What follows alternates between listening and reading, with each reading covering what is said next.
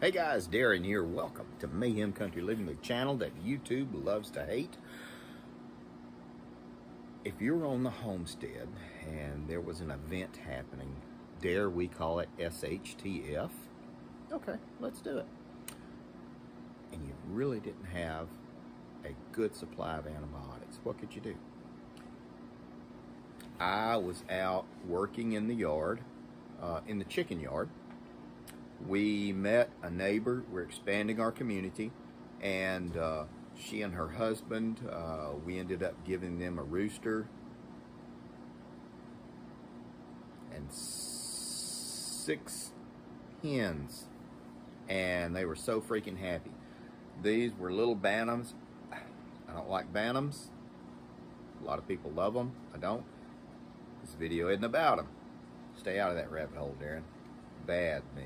Anyway, I was catching them, got spurred by a rooster. Pretty good, deep cut. And this was a day ago. Of course, I went in and cleaned it out, washed it up, soap and water, put a little bit of scrub-a-dub on it, and it has begun to come red and inflamed. Now, I did this in a previous video when I was bitten by a dog. I want to show you the power of basil. Why would I do this? Probably because I'm crazy, but also to show you that there are natural alternatives to a degree. Mind you, if I'm in a freaking car wreck and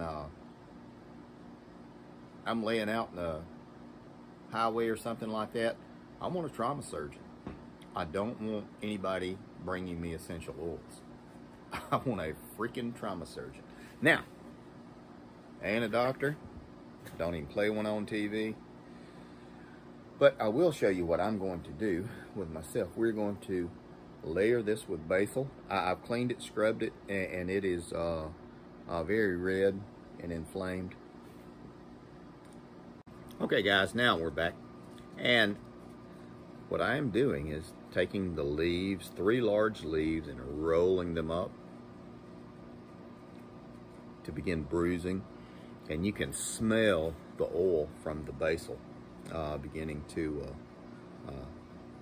secrete from the, man, it smells so good, from the leaves. Now, we're gonna do this. I have a very good immune system.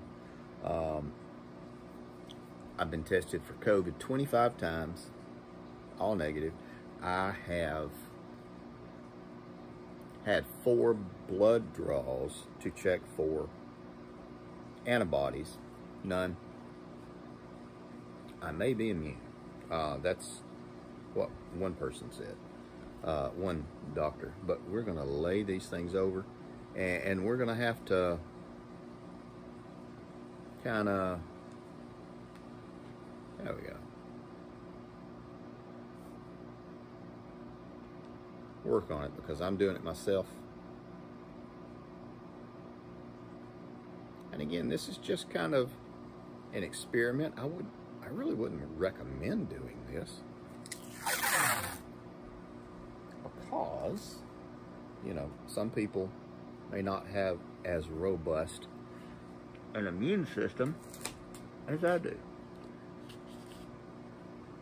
And this is medical tape? No, not really. This is regular old paper tape.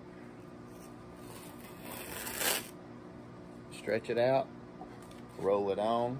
If you stretch it and roll it at the same time, you could cut off circulation. Stretch it out, roll it on. Will I lose hair? Absolutely. Stretch it out, roll it on. Just like you do with a shrink wrap. We used to call it vet wrap. There we go.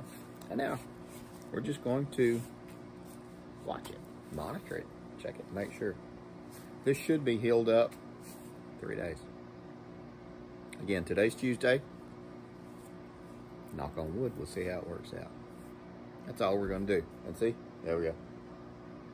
We'll see how well it works. And might have to change it while I sleep. We're going to have to adjust it and everything. But if you had nothing more than paper tape, gauze, a little bit of soap and water, that would go a long way to helping. There's a lot of different stuff out there that has really good antibiotic properties. Basil is very, very high on the list. Garlic is another really, really good one. Keeps vampires away too. Take care of your people, guys.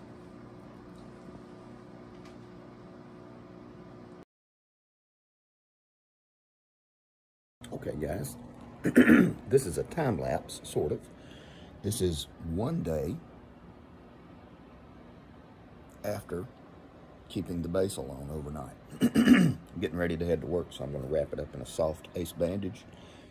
I'm going to pick a couple of more leaves, go in the light where you can see it, but the redness is just about gone.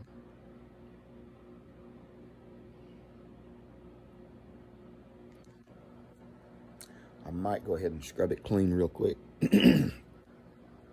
Just got out of bed, so I think I'll do that. Okay, now we're back. I went ahead and cleaned it up a little bit, and you can see that it looks pretty dang good. We're going to put 3 more large leaves on there, wrap it up, and then we will do day 3. We'll see. More to come. Hey guys, Darren here. This is day 3, and you can see that it looks a whole lot better. It's not red and puffy. It's not weeping. The edges are knitting together. It's going to leave a scar. It's okay.